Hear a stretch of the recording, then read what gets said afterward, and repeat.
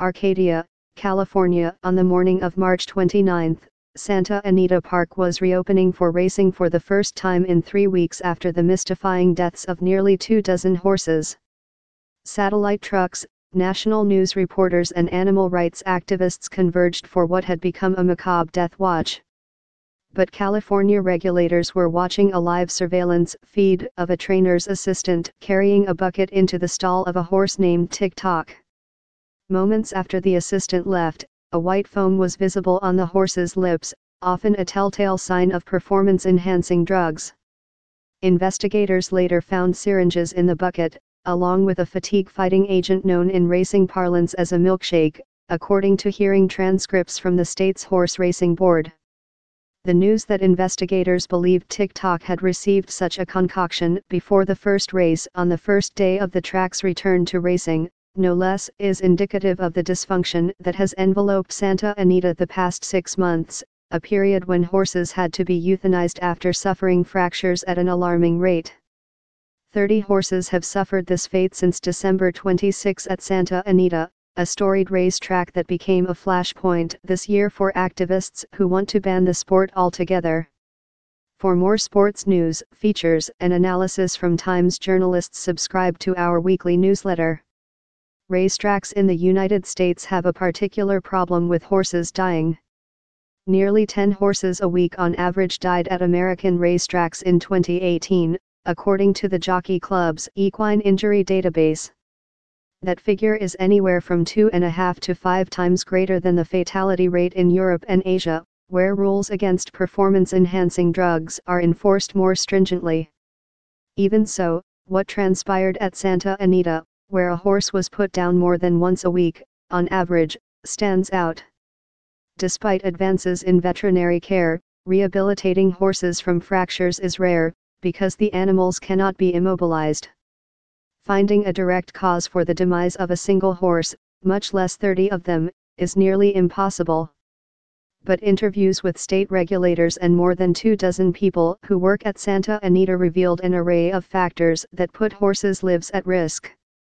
Many of those people lay the blame on a push by the Canada-based Stronach Group, which has owned the track for 2 decades, to maximize profits. Company officials, including Belinda Stronach, the chairwoman and president, insisted that safety had always been the top priority, though she has never hidden her desire to make Santa Anita as profitable as it can be profitable enough to resist the temptation to sell the track to developers. The push to boost revenues required a relentless racing schedule, the people said, despite unusually rainy and cold weather in Southern California that might have made the track less safe. Of the 30 deaths, 11 occurred during training, when horses were presumably not going full speed, suggesting problems with the track's surface. And to increase betting, track managers held more races with bigger fields, which put intense pressure on trainers to race horses that may not have had enough rest or been in the proper condition, owners and trainers said. The track tolerated trainers who had been cited for using performance-affecting drugs, records showed. Experts have long considered drugs a leading cause of horse deaths. Not only do they dull pain and mask injuries, letting at-risk horses run when they should not, but they make horses unnaturally stronger and faster, increasing stress on their limbs. It was the perfect storm of terrible weather, a dearth of horses, many of them who shouldn't have been running here, said Rick Arthur, the equine medical director for the California Horse Racing Board. There was a big push to fill races, and some people haven't been as cautious as they should have, on both sides. State regulators are investigating the rash of deaths, as is the Los Angeles County District Attorney's Office. The drive to add more races came from Santa Anita's Chief Operating Officer, Tim Ritvo. Along with other executives, Mr. Ritvo threatened to limit or eliminate trainers' stall spaces if they did not enter horses frequently enough, according to owners and trainers at Santa Anita. One of the executives, P.J. Campo, had been hired by the Stronach Group after leaving the New York Racing Association.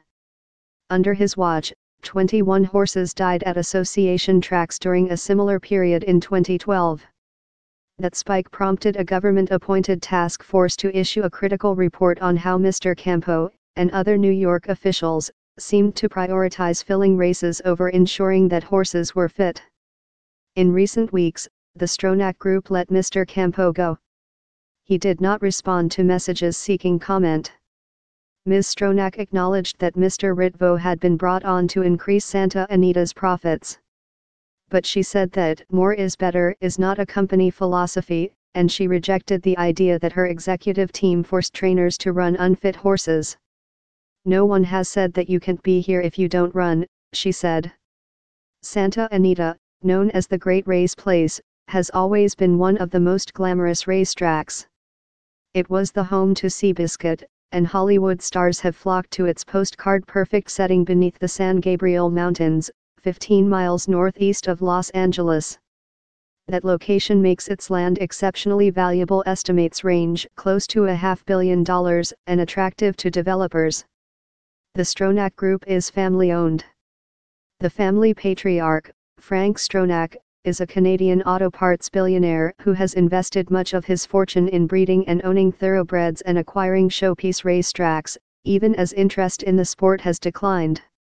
He bought Santa Anita for $126 million in 1998. There is a continuing financial battle within the company. Mr. Stronach, 86, is suing his daughter, Belinda, for nearly $400 million in Canada, alleging that she has enriched herself and locked him out of his empire. Ms. Stronach, 53, has countersued, asserting that her father has spent excessively, though she said she does not want to take the easy way out and sell the land to developers. "I'm prepared to reinvest, make less money and put the foundation in a place that we can be proud of," she said in an interview. "I'm not trying to get rid of it." On March 2, a Skenferadrink, a 4-year-old thoroughbred, arrived on the Santa Anita racetrack to an air of expectation. She was favored to win the third race of the day, one that came with a $22,000 purse. She was slow out of the starting gate, but took the lead on the first turn of an oval mudded by rain. Less than a minute into the 1-mile race, a Skenferadrink lurched and began to stagger, her head bobbing unnaturally as she struggled to stand. Her jockey wrenched the reins to keep her from falling. "You're seeing it, and you don't think it's going to happen to you," said the horse's trainer, Jorge Gutierrez, 53, who watched the race from a monitor. A Skenferadrink had sustained a fracture to her right front fetlock. She was put down, becoming the 20th horse to die at Santa Anita Park since the previous December. Her death was particularly discouraging. Just days earlier, a specialist had examined the track and declared it 100% ready. In 2010, Santa Anita became one of several prominent tracks to abandon synthetic racetracks made of sand, rubber and silica after a short-lived experiment. The fatality rates had been far lower, but maintaining the tracks was vexing and expensive. Many didn't like them. Trainers complained the surface was causing an uptick in soft tissue injuries. Some bettors found the newfangled racetracks difficult to make winning bets on. Owners and breeders said the tracks favored turf horses. After Santa Anita returned to its traditional mix of sand and dirt, catastrophic injury rates were not out of line with those elsewhere. This season, though, the company courted danger by consistently running races, often regardless of conditions, during one of Southern California's wettest and coldest winters in decades. With accidents mounting, Mick Peterson, a track surface expert from the University of Kentucky, used ground-penetrating radar to scrutinize the soil's moisture and consistency. He found no irregularities. Dr. Peterson was on a layover at the Atlanta airport heading home when he got the call about a Skenferadrink. "You start going through everything you've done to make sure you didn't Mississippi anything," he said of the call.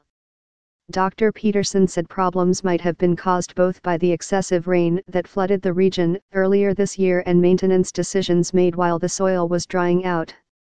The situation called for Dennis Moore, an expert on racing surfaces with more than 4 decades of experience. He is the track superintendent at both the Del Mar and Los Alamitos courses. Until December, he also worked at Santa Anita. Mr. Moore, 69, was a renowned track man. He often was criticized for being overly cautious when he would close a track in anticipation of weather that might damage the uniformity of its surface, which is essential for horse safety. Unswayed by complaints or pleas, he stood his ground.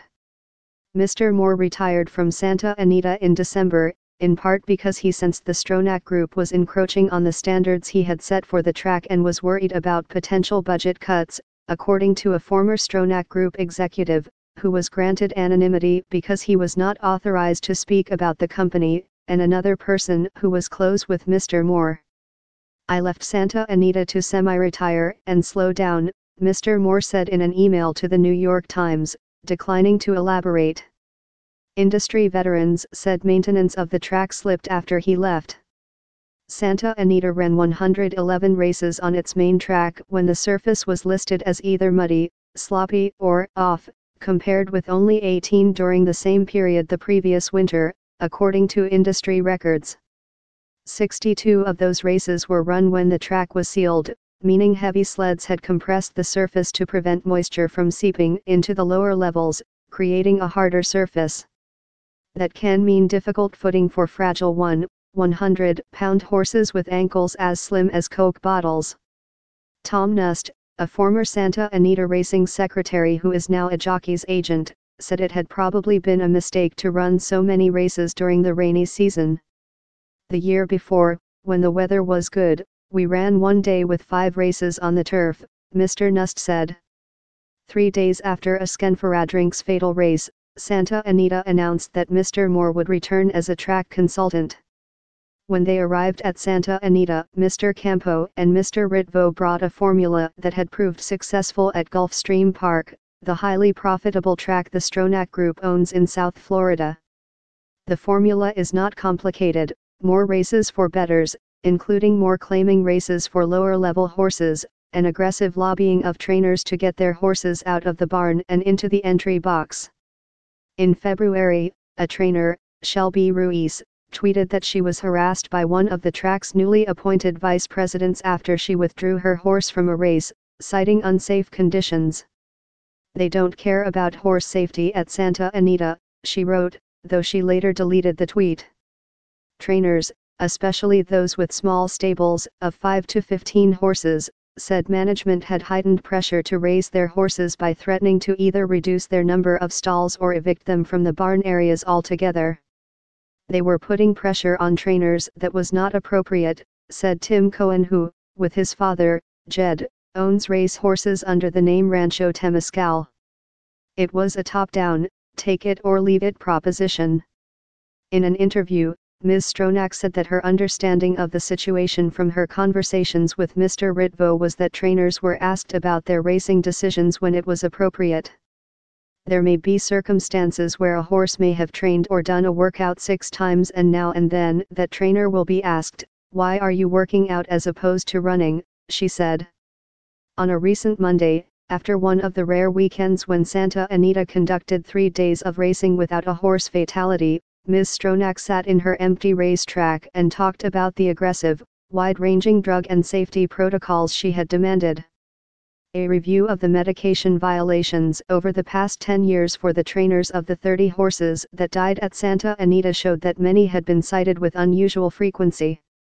Amid growing complaints in March, the Stronach Group made changes to its drug and veterinary policies that would match international standards. Ms. Stronach said the rules would not only save horses but change the public perception that the sport is gruesome and deadly. She was not, however, willing to accept sole responsibility for the fatalities. "I'd like to see the necropsies come out," she said, referring to the equine autopsy reports that are now in the hands of investigators for the Los Angeles County District Attorney's Office. "It is certainly my philosophy and that of the company to put horse welfare at the center." Ms. Stronach said that unsavory trainers and owners contributed to the deaths. A special panel of veterinarians and racing officials rejected 38 horses as unfit to run over the final 6 days of racing here, according to the California Horse Racing Board. The panel was created this month at the direction of Governor Gavin Newsom and will be in effect at Los Alamitos beginning on Saturday, when that meeting opens. The Stronach Group banned the trainer involved with the milkshaking of TikTok, who survived the season, as well as another trainer who tried to enter a horse to race with a broken ankle. Ms. Stronach also said that she would consider switching back to a synthetic track. In 2009, the last time horses at Santa Anita competed for a full year on a synthetic track, the fatality rate was 0.9 per 1,000 starts, compared with 2.27 per 1,000 starts in 2017. The numbers don't lie, Ms. Stronach said.